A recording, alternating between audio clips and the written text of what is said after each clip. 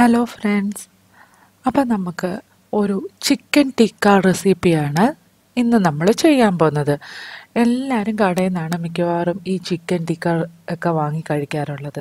നമുക്കത് ഈസി ആയിട്ടും വീട്ടിലുള്ള സാധനങ്ങൾ വെച്ച് മാത്രമാണ് ഈ ചിക്കൻ ടിക്ക റെസിപ്പി ഞാനിന്നിവിടെ ഉണ്ടാക്കാൻ പോകുന്നത്. അതിന് വേണ്ടിയിട്ട് ബോൺലെസ് പീസ് ചിക്കനാണ് ഇതേപോലെ ക്യൂബ്സ് ആയിട്ട് കട്ട് ചെയ്തെടുക്കണം. ഒത്തിരി അങ്ങ് ഭയങ്കര കട്ടിയുള്ള പീസാക്കരുത്, ഇത്രയും ക്യൂബ്സ്. പിന്നെ സവോള നമ്മൾ കട്ട് ചെയ്തിട്ട് ഇതേപോലെ ഓരോ സ്ക്വയർ പീസസ് ആയിട്ട് വേണം കട്ട് ചെയ്തെടുക്കാൻ. പിന്നെ ഞാനിവിടെ റെഡ് ക്യാപ്സിക്കം എടുത്തിട്ടുണ്ട്. നിങ്ങൾക്ക് വേണമെങ്കിൽ ഇതിൻ്റെ കൂട്ടത്തിൽ ഗ്രീൻ കളർ ക്യാപ്സിക്കം യൂസ് ചെയ്യാം. പിന്നെ വെജിറ്റബിൾസ് നിങ്ങൾക്ക് ഇഷ്ടമുള്ളത് ഇതേപോലെ കട്ട് ചെയ്ത് ഗ്രില്ല് ചെയ്തെടുക്കാൻ പറ്റുന്ന വെജിറ്റബിൾസൊക്കെ നിങ്ങൾക്ക് യൂസ് ചെയ്യാം. പിന്നെ ഇതിൻ്റെ കൂട്ടത്തിൽ ഞാനിവിടെ കുറച്ച് മസാലകൾ എടുത്തിട്ടുണ്ട്. ഒരു 1/4 കപ്പ് തൈര് ഞാൻ എടുത്തിട്ടുണ്ട്. നാരങ്ങാ നീര് 1/2 ടീസ്പൂൺ വേണം. പിന്നെ സൺഫ്ലവർ ഓയിൽ 1 ടേബിൾ സ്പൂൺ വേണം. ഗരം മസാല 1/2 ടീസ്പൂൺ. മുളക് പൊടി 1 ടീസ്പൂൺ. ഇഞ്ചി വെളുത്തുള്ളി പേസ്റ്റ് 1 ടീസ്പൂൺ. മഞ്ഞൾപ്പൊടി 1/2 ടീസ്പൂൺ. പിന്നെ ചെറിയ ജീരകത്തിൻ്റെ പൊടിയാണ് ഇത്, അത് ഒരു 1/2 ടീസ്പൂൺ നമുക്ക് വേണം. ഇനി നമുക്ക് ഇതിനെ എങ്ങനെയാണ് ഉണ്ടാക്കിയെടുക്കുന്നതെന്ന് നമുക്ക് നോക്കാം.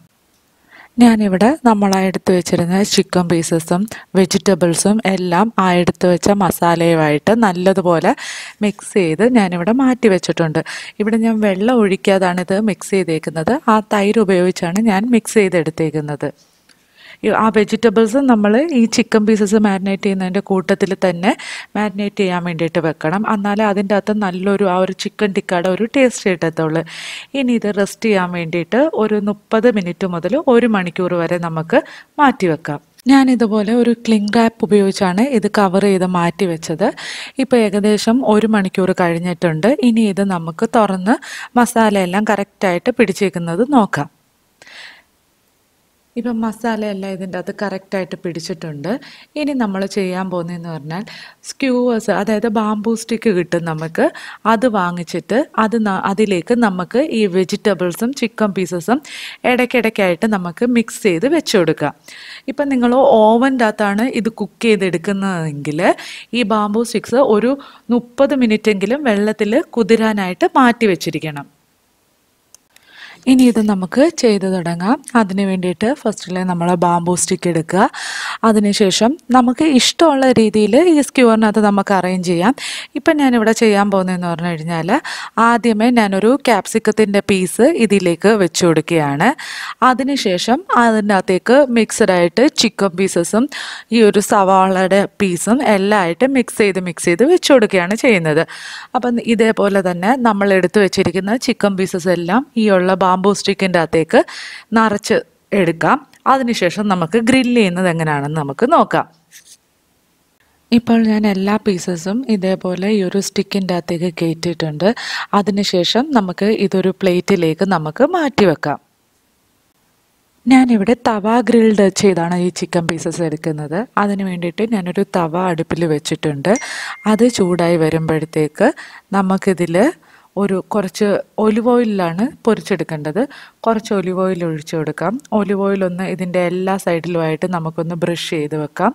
ബ്രഷ് ചെയ്ത് ഇതൊന്ന് ചൂടായി വരുമ്പോഴത്തേക്ക് നമ്മുടെ ചിക്കൻ പീസസ് ഇട്ട് കൊടുക്കാം. ഇടയ്ക്കിടയ്ക്കൊന്ന് തിരിച്ചു മറിച്ചുമായിട്ട് ഒന്ന് വെച്ച് കൊടുത്ത് ഇതിൻ്റെ എല്ലാ സൈഡും നല്ലതുപോലെ നമുക്കൊന്ന് ഗ്രില്ല് ചെയ്തെടുക്കാം. അപ്പോൾ ഒരു 10-15 മിനിറ്റിനുള്ളിൽ തന്നെ ഒരു ലോ ഫ്ലെയിമിലിട്ട് നമുക്കിത് ഗ്രില്ല് ചെയ്ത് എല്ലാം എടുക്കാം. ഇതിൻ്റെ കൂടെ തന്നെ ഇത് ഡിപ്പ് ചെയ്ത് കഴിക്കാൻ വേണ്ടിയിട്ട് ഞാനൊരു തൈര് ഉപയോഗിച്ചൊരു ഡിപ്പും കൂടെ തയ്യാറാക്കുന്നുണ്ട്. അതിന് വേണ്ടിയിട്ട് കുറച്ച് പുതിനയില വേണം, കുറച്ച് മല്ലിയില വേണം, ചെറിയ ജീരകം പൊടിച്ചതാണ്, അതൊരു 1/2 ടീസ്പൂൺ വേണം, ഉപ്പ് ആവശ്യത്തിന് വേണം, അവരവരുടെ എരിവിന് കണക്കാക്കി പച്ചമുളക് വേണം, പിന്നെ 2 വെളുത്തുള്ളി വേണം. ഇതിലേക്ക് ഒഴിക്കാൻ വേണ്ടിയിട്ട് ഒരു 1/2 കപ്പോളം തൈര് വേണം. ഇത്രയും കൂടെ നമുക്ക് മിക്സിയുടെ ജാറിലിട്ട് നന്നായിട്ട് അരച്ചെടുക്കാം. തൈര് ചേർത്തല്ല, അല്ലാതെ ഈ ഇലകളും പച്ചമുളകും വെളുത്തുള്ളി എല്ലാം ആയിട്ട് വേണം അരച്ചെടുക്കാൻ വേണ്ടിയിട്ട്. അപ്പം നമുക്കത് അരച്ചെടുക്കാം. ഇപ്പോൾ ഞാനിവിടെ ഇതെല്ലാം അരച്ചെടുത്ത് വന്നിട്ടുണ്ട്. ഒരുപാടങ്ങ് ഫൈനായിട്ടല്ല, കുറച്ച് തരിതരിപ്പോടുകൂടിയാണ് അരച്ചെടുത്തിരിക്കുന്നത്. ഇതിലേക്ക് എടുത്തു വച്ചിരിക്കുന്ന നമ്മുടെ തൈരും കൂടെ ചേർത്ത് കൊടുക്കാം. തൈര് ചേർത്തിട്ട് നന്നായിട്ട് നമുക്കൊന്ന് മിക്സ് ചെയ്യാം. ഇവിടെ ഞാൻ ഉപയോഗിക്കുന്നത് അധികം പുളിയില്ലാത്ത തൈരാണ്. അത് കാരണം കുറച്ചൊരു പുളിക്ക് വേണ്ടിയിട്ട് ഒരു പകുതി നാരങ്ങാ നീരും കൂടെ ഞാനിവിടെ ചേർത്ത് കൊടുക്കുന്നുണ്ട്. പകുതി നാരങ്ങാ നീരും കൂടെ ചേർത്ത് നല്ലതുപോലെ മിക്സ് ചെയ്യാം. ഇതിനകത്തേക്ക് ഇനി ഉപ്പോ അങ്ങനെ പുളിയോ എന്തെങ്കിലും കുറവുണ്ടെങ്കിൽ നമുക്ക് ചേർത്ത് കൊടുക്കാം. അപ്പം നമ്മുടെ ഒരു ഗ്രീൻ ചട്നി, ഈ ഒരു ടിക്കായുമായിട്ട് തിന്നാനുള്ള ഗ്രീൻ ചട്നി ഇവിടെ തയ്യാറായിരിക്കുകയാണ്. അപ്പം നിങ്ങൾക്കെല്ലാവർക്കും ഈ 2 റെസിപ്പിയും ഇഷ്ടമായെന്ന് വിചാരിക്കുന്നു. അപ്പോൾ ഇഷ്ടമായെങ്കിൽ ലൈക്ക് ചെയ്യാനും നമ്മുടെ ചാനൽ എല്ലാവരും സബ്സ്ക്രൈബ് ചെയ്യാനും ഈ റെസിപ്പി നിങ്ങളുടെ ഫാമിലിയും ഫ്രണ്ട്സുമായിട്ട് ഷെയർ ചെയ്യാനും മറക്കരുത്. അപ്പോൾ ഇനിയൊരു റെസിപ്പിയായിട്ട് നമുക്ക് കാണുന്നത് വരെ take care and thanks for watching the video.